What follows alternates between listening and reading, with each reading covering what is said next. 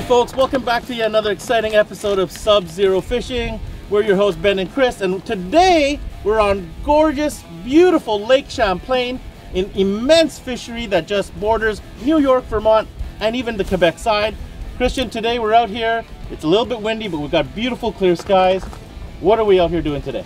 Well, today we're going to target for pike. It's a very good place for pike. You can catch some 15 to 20 pound big pikes if you're lucky, but average 6 to 10 pound pike. I'll tell you what, I fish here in the summer, Chris, and this area that we're in right now is absolutely renowned for giant toothy pike. I know we've got some big ones here. What are we using today as far as bait, and what is the strategy going in?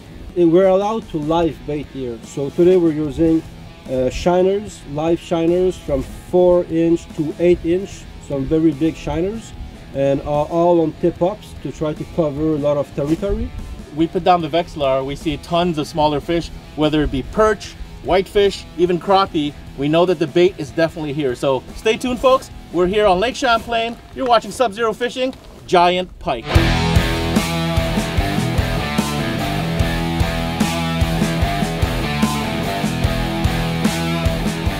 So Christian, we've arrived at roughly the location we're looking for. You see there's this big point here that comes up to about 4 feet. And you're saying that the bigger pike are holding probably more in the 10 to 12 foot, right? Exactly. So there's a sandbar here, about 2 feet of water, and you can see how fast it goes deep. So we're gonna try to find about between 10 to 12 feet of water. We're gonna start here to put some tip-ups.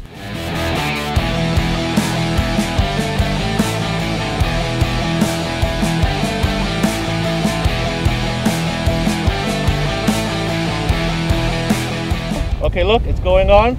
Nice little setup here we got with the tip up. With the shiner, there it is. We're gonna wait for the pike to spool. You see now he's going with the bait. Oh yeah, he wants it. Buddy, I think it's time. Yeah. Here we go. Got him? Yeah. What do we got here? Oh, first pike of the day, bud. Yeah, first pike of the day. Beautiful. Look at the belly on that, Chris. Yeah.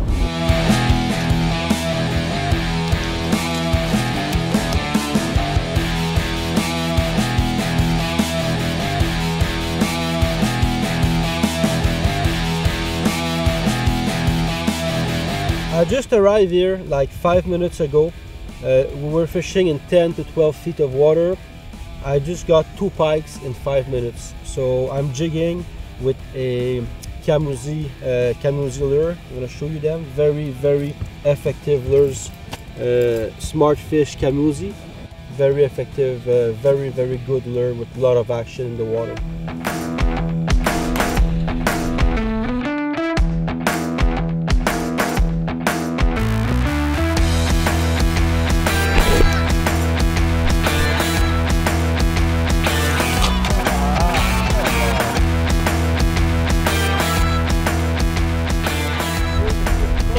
Bad. I'm doing pretty good. I'm like 0 for 5 so far. I don't know what it is, but you know, the tip ups, they go down, I get to it, I see the line coming off the spool, I go to set the hook, nada. Thank God Christian's here, because I'm obviously not being an effective member of the team right now.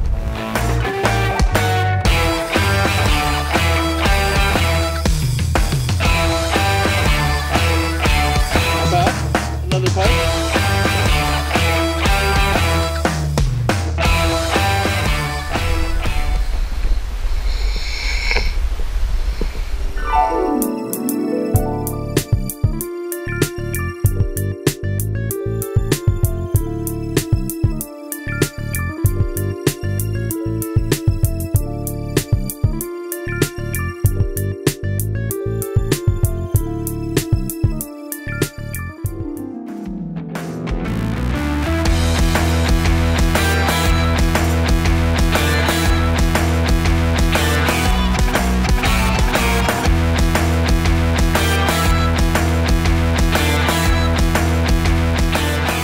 So today our trip for the pike was at on Lake Champlain at Pourvoirie Miller from my good friend Donald. Can you tell us a bit about your pourvoirie?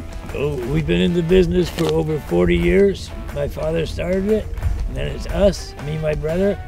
We rent cabins, we supply the minnow for people who want to go fishing, and we have people work for us to drill holes in the ice and sell the minnows and take care of the people, the clients. And what I like here is there's so many types of fish, pikes, perch, bluegill, some walleyes. There's about 11 different species. 11 different species? That you can catch. So, and it's not too far, about 45 minutes from Montreal City. So a very nice place to come. Dude, this is a heavy fish. Oh my God, oh wow. Hold on. Whoa. Okay. Oh, get him. Yes, sir. Wow. Woo! Big minnow, look at the girth on that. Yeah. Woo!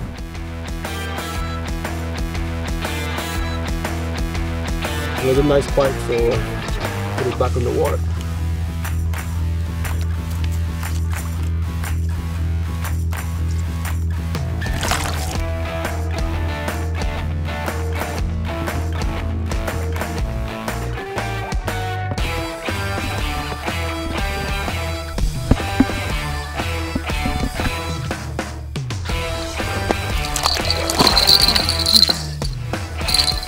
Take your time.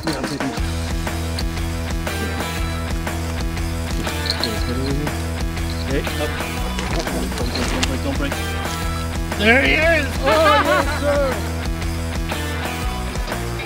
Hi guys, today I'm going to talk to you about the way I do my setup for pike fishing with the tip up. So you see there's the old style tip up here, and you have the kind of new style tip up where you can adjust the weight. So there's two ways of setting up your weight when you fish.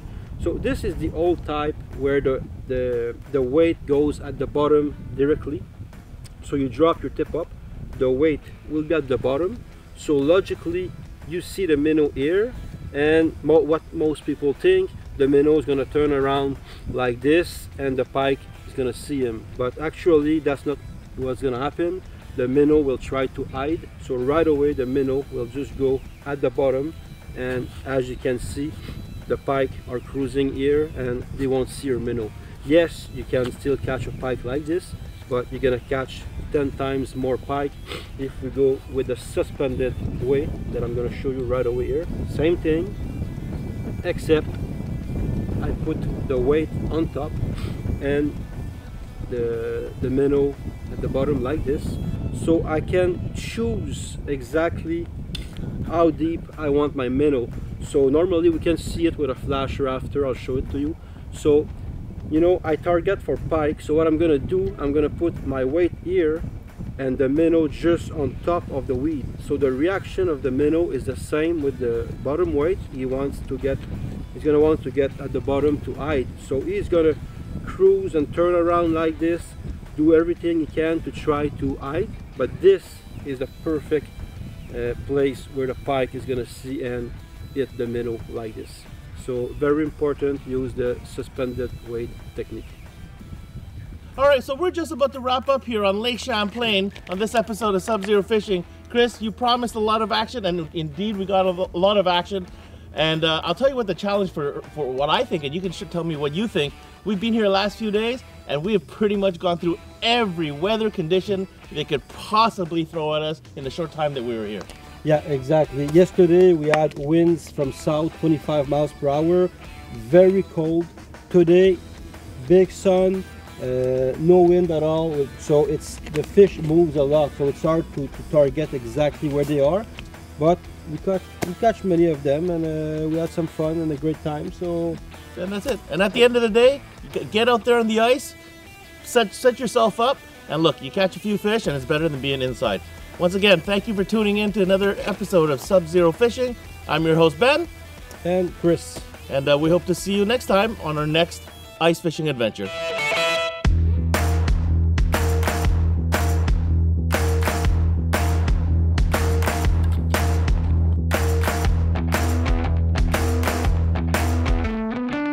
I don't know about you, Chris. It's freaking cold today, man.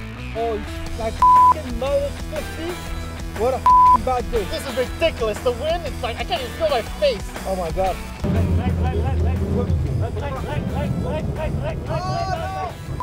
This. You